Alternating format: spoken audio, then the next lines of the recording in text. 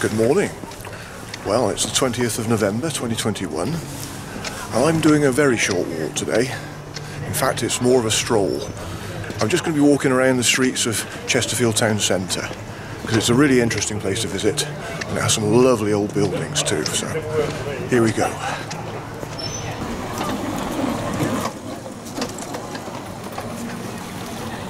Chesterfield is a large market town in the Borough of Chesterfield in Derbyshire, about 10 miles northeast of Matlock and 11 miles south of Sheffield, at the confluence of the River Rother and River Hipper. Excluding the city of Derby, Chesterfield is the county of Derbyshire's largest town, sitting on an old coalfield, although little visual evidence of mining remains. It has a large open-air street market 3 days a week, which has been trading for over 800 years. Chesterfield Market provides a wide range of products at exceptional value, along with friendly market traders.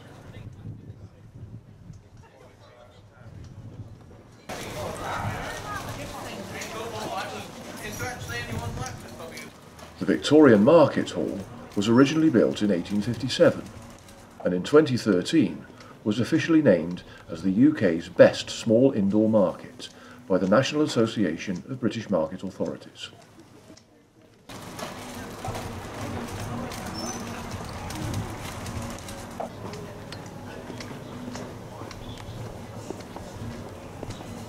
Shopping in Chesterfield town centre is an enjoyable experience, including Vicar Lane and the Pavements shopping centre for popular high street names.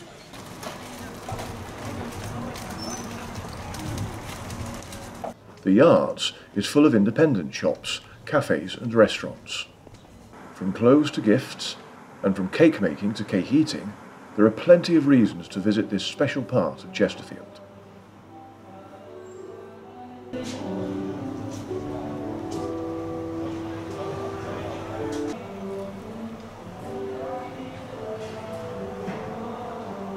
There is also the Shambles, a collection of narrow medieval streets, where further independent shops can be found. Also in the Shambles is the Royal Oak, built in the 12th century, and is Chesterfield's oldest inn, and one of the oldest in England.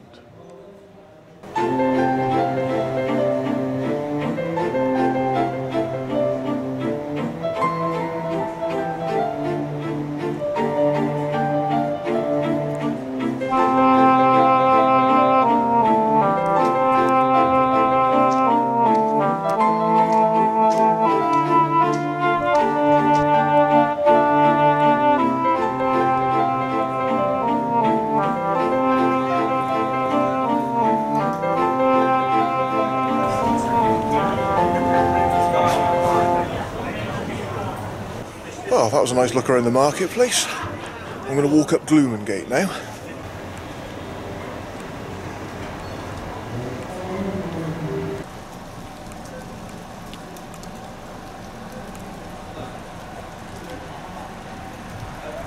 As I walked up Gloomengate, I was able to enjoy some of Chesterfield's beautiful historic buildings.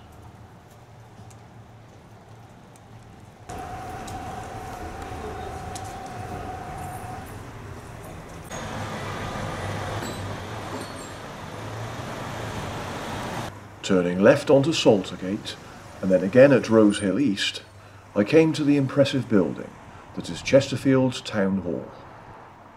It dates from 1933 to 1938 and was designed by A.J. Hope of Bradshaw, Gas and Hope of Bolton. It is a large imposing building, built in a classical style and quite different from other buildings in the town centre.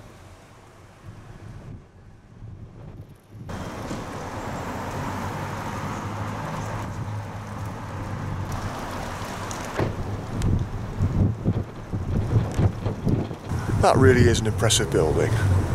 Beautiful. Well, when I first moved to Derbyshire at the start of 2003, within a few days of moving to Matlock, I came to Chesterfield for the first time. Now, before I came to Derbyshire, I didn't know anything about Chesterfield at all. I just knew it by name, so I didn't know anything about Chesterfield. But I knew that it was probably Derbyshire's major town, because although Matlock is the county town of Derbyshire, it's not the biggest town. So Chesterfield, I did know that was bigger and certainly had more facilities. So I discovered early on that Chesterfield was a great place to do all my shopping, and I still come to Chesterfield today to do most of my shopping.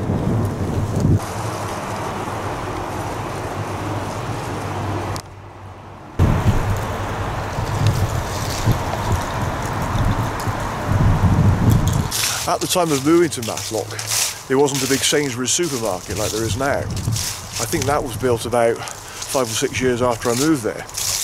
But even then, I still found that I came to Chesterfield because there was just a lot more choice. And it was a day out as well. On a Saturday or on a Sunday, when I decided to do my shopping, I would just make the 10-mile trip to Chesterfield because it was a day out. You know, you've got Morrison's, you've got a bigger Sainsbury's here than you've got in Matlock. You've got a big Tesco, you've now got Lidl's and Aldi. So there's a lot of choice. So I enjoy coming to Chesterfield for the choice. And it's just a day out, as I say. And then sometimes when I've finished, I'll drive back into the Peak District and do a quick walk.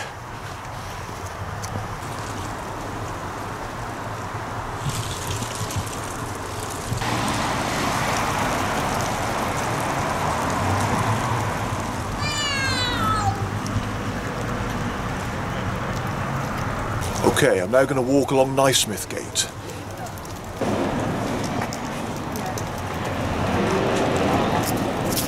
I headed east as I walked along Knifesmith Gate, passing many more of Chesterfield's lovely historic buildings.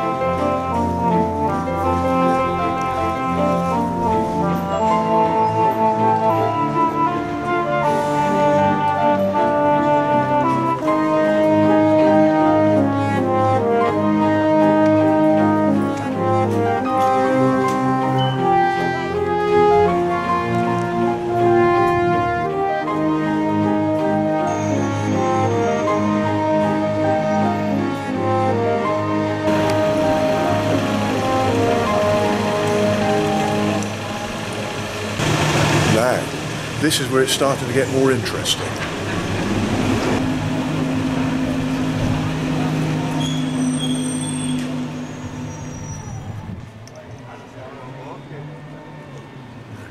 Eventually, I arrived at Stevenson Place, along which I walked until it joined Holywell Street.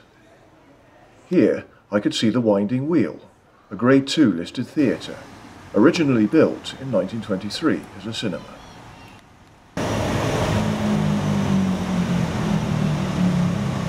Just after I started my new job in Derbyshire, I came to the Winding Wheel for an induction course.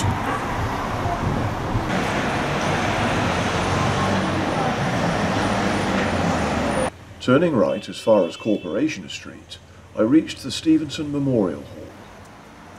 Built in 1879, today it houses the Chesterfield Museum and the Pomegranates Theatre.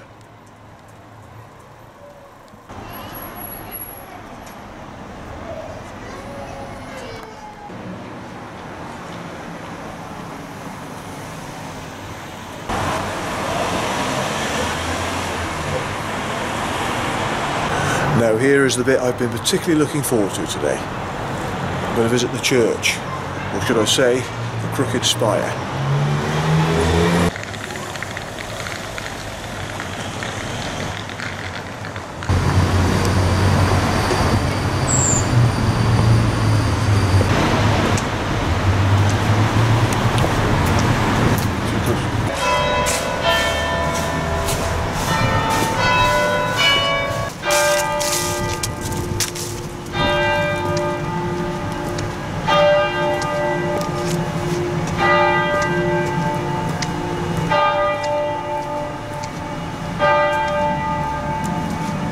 Chesterfield's main landmark is the Church of St Mary and All Saints.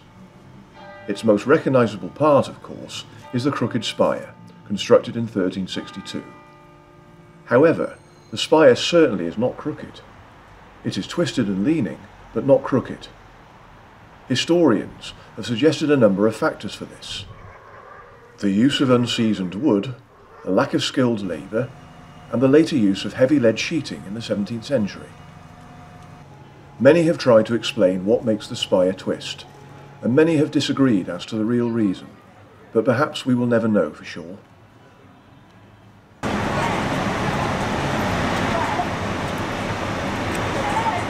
So again, I do need to be very clear here that I knew absolutely nothing about Chesterfield before I moved to Derbyshire. I'd only heard of it by name, that was all, but I knew nothing about the town whatsoever. So, when I started my new job in Derbyshire, I was working in a small team, about 8 or 9 people. So I wasn't getting to know many people through work at the time because we were in a very separate office from the rest of the building. But I got to know my immediate colleagues very well, and there was one chap called Keith. He was one of the older members of the group, and he lived in the Borough district of Derbyshire. But he knew Chesterfield very well because he was born and brought up in the area. But I remember I told him that during my first week or so of moving to Derbyshire that I'd visited Chesterfield a couple of times. And he said to me, he said, so what did you think of the crooked spire? And I said, crooked spire? So of course, after Keith said that to me, I came back to Chesterfield and I said, ah, that crooked spire. I couldn't believe that I flipping missed it. I mean, how can you miss it? But I suppose, as I say, because I knew nothing about Chesterfield before I moved to Derbyshire, I didn't know what to look out for. So, but since he mentioned it, I thought, yeah, how the hell did I miss that? Oh, well, there you go.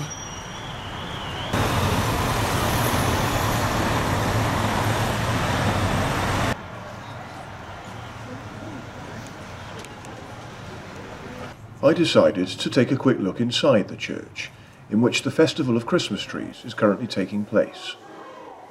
The trees are decorated by local people, groups and shops, from WIs to scout and guide groups, from schools to high street stores, from accountants to Chesterfield Museum, and many more besides. Now in its 7th year, the festival continues to grow. In 2019, over 25,000 people visited the Crooked Spire to see the trees.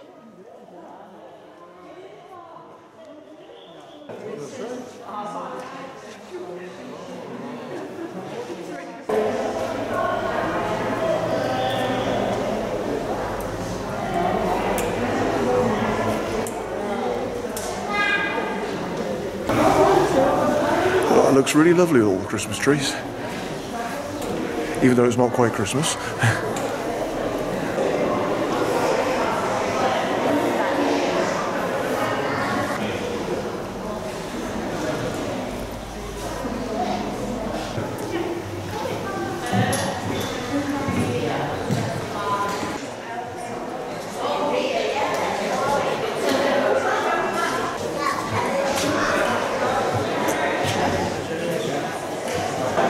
I would love to have a play on that. I've never played a church organ before. I'd still like to have a go.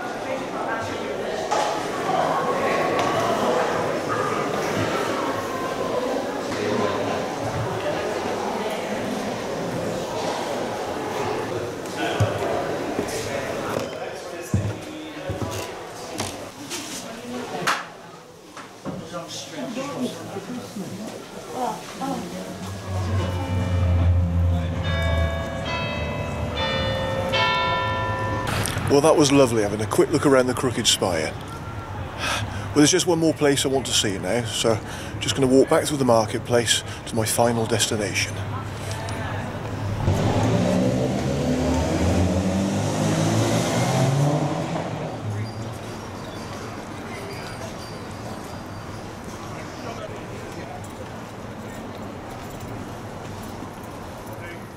Walking westwards along West Bars, I turned left to cross a footbridge over the A619 Markham Road. At the other side, I was in the delightful Queen's Park, opened in 1887 to commemorate Queen Victoria's Golden Jubilee. In its early days, the park was a popular venue for rallies and demonstrations. When the Derbyshire Miners Association held their rally here at the end of the 1890s, it had a festive appeal with swing boats, roundabouts and coconut shies. The park has been restored with a cafe, lake and miniature railway, as well as playing facilities for younger visitors. There is also a bandstand and a cricket ground.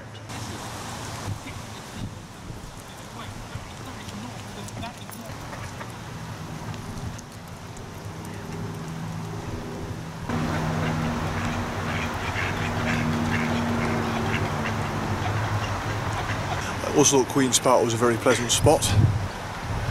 I mean, most parkings are really, so it's just that with this one you're very, very close to Chesterfield town centre, so it's a little bit of greenery in the middle of the town.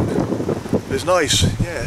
It's about a 5-minute walk to the marketplace, so nice bit of greenery to escape to if you want to get away from the hustle and bustle of the town centre.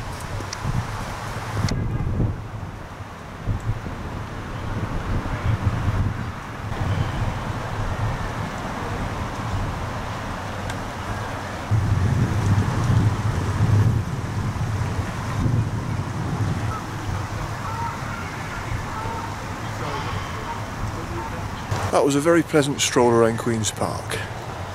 That's really the end of my walk around Chesterfield now. I'm just going to head back into the town centre first.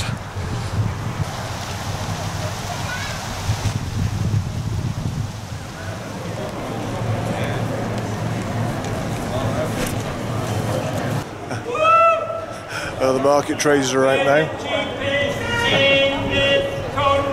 It's got a good voice. On your fresh paper crowd, they're all off price now.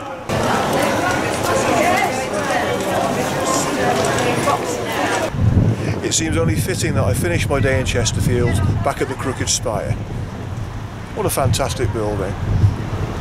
And I still can't imagine how stupid I must have looked years ago when I said to Keith, "What Crooked Spire?" Hey ho. But yeah, I do like Chesterfield. I come here at least once every week. I probably come to Chesterfield more than anywhere else really. As I say, mainly to do my shopping, because it's a great place to shop. But the town's a nice place to walk around too, so. And the amount of people that you can see here now, it's not surprising to see why really. You can have a